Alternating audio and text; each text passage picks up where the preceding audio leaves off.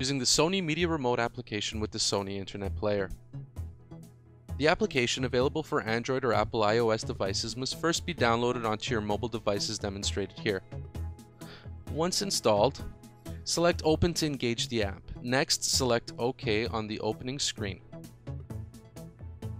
Next, register the Sony Internet Player by selecting Add Registration.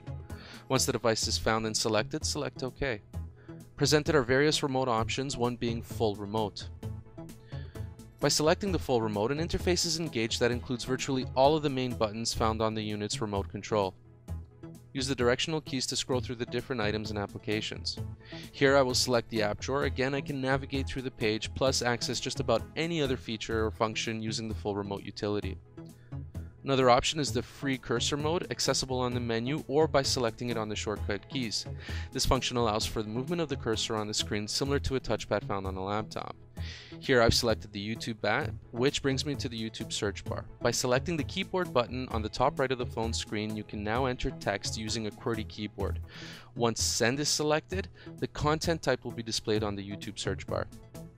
Another option is Simple Gesture Command, which provides the ability to navigate throughout the screen and select items. By pressing the Settings option, system information and preferences are displayed.